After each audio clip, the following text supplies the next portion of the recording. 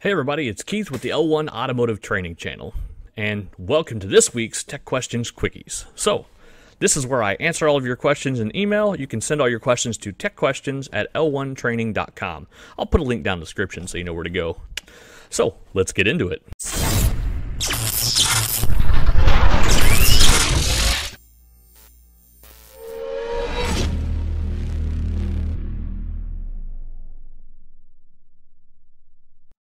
Next one's from Richard B. And the email is titled Mazda 2010-ECU Functional Overview and Resetting Power Windows. Interesting question. It says, Keith, I enjoyed your video on upgrading the ECU on a Mazda 3. I have problems with my electrical windows in my 2010 sedan. Two of my windows in the front right and front left will go down from the master switch console by the driver's door, but they won't go up when selected. Went to their respective doors and was able to close the windows by activating their switches, and then I looked at available electrical schematics and windows on the Mazda 3 and started to troubleshoot. Furthermore, the schematics failed to show any interface in the passenger window to the ECU. This makes troubleshooting potentially bypassing the ECU circuit function harder. I tried to reprogram the windows by holding the master switch open completely in the driver's window for 5 seconds and pushing it closed for 5 seconds, and then tested the passenger window. It seemed to be doing something wrong and resetting the windows, setting back to factory settings. It still doesn't work when I did the same process for the passenger windows.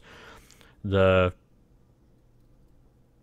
RL rear left intermittently works correctly to close, but the front right fails to always close from the driver switch console. I looked on the internet, and there seems to be a number of different ways to set the window computer settings. All of these didn't work.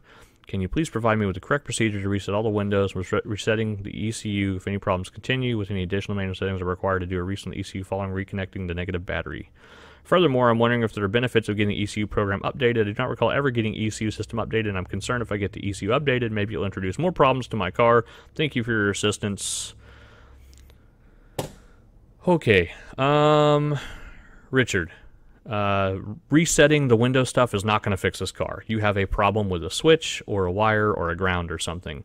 So you need to spend a little more time diagnosing. You should be able to manually control these windows from the master switch up and down. It has nothing to do with the programming or learning configuration of these windows. After that's done, after you get it working, then you can worry about that.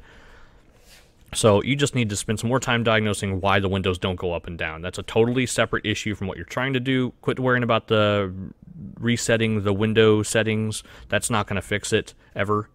You need to just figure out why you're not getting power and ground to the motor when you command the switch. I'm not familiar with this system, but I can only imagine the 2010 Mazda's got to be a pretty simple setup. You would want to look at the schematic for the master switch and just see where the current passes through to get to that window, because I'm sure that something in the master switch is probably the issue, or some ground or power out of it to the other side. If you can control it from the other switch, then the motor is good and the switch on that side is good, so it's probably the other switch or wiring between the two. Just spend some more time reading the schematic. If it falls outside of your abilities, then you would just need to take it to a qualified technician. And I don't say it to be mean. I just, by reading this and looking at your email stuff, I don't think you're a technician. If you are, just spend some more time researching electrical diagrams and see if you can reach out to another technician in your shop that maybe is more experienced, and then he can help you learn that and walk through that issue. If you're still having issues and you don't have anyone to look at it, you need to find another technician in another shop that you can possibly learn from and kind of get some mentoring from that. We all start somewhere, so I don't want anyone to think I'm bashing this guy because he doesn't know. I'm not bashing him. When I started the industry, I had no idea I didn't even know what a ball joint was, okay, or how it worked or what it did. So by no means am I bashing someone who doesn't know. We were all ignorant at some point in time on everything, okay? So please don't take it that way. Second of all, the programming, ECU program updated. Mazda is one of those things where most likely there's nothing wrong with your car that would require updating. You would want to check for any TSBs. Most of them are going to be symptom related. So if you have a drivability concern or a diagnostic trouble code, we would find a technical service bulletin that leads us to a fix that may involve upgrading the software to the PCM. Upgrading the software to PCM alone should never cause a problem with the car unless it's outlined in the TSB. There are some software updates that do say, hey, need to make the customer aware they will suffer from reduced fuel economy, but this fixes this symptom. And that's almost always the case. If you're going to have a reduced fuel economy because of a programming event, it's because either A, you didn't follow the instructions because maybe you were supposed to upgrade a component to an upgraded component. Maybe there was an ignition coil revision that required a software update as well, so you did just the software update but not the ignition coil revision, so now you have spark problems and reduced fuel economy. Just a weird, obscure example. It doesn't have anything to do with anything. There were lots of GM transmission concerns, and then when you did the software update, it said, warning, you will suffer reduced fuel economy, because they originally produced the software to cause a certain kind of shift, and they determined that that kind of shifting was not conducive to the customer, and by changing how it shifted, it also changed the overall fuel economy. So that's one of those. That's the only time I really ever see that. Other than that, you're going to have really no adverse effects from a successful update of the software. If you have a failed update of the software, it could render the PCM useless, and then it would need to be replaced. So there's that possibility, but other than that, no, updating it shouldn't be an issue, and I normally don't recommend someone just go seeking out updates just to see if there's updated software.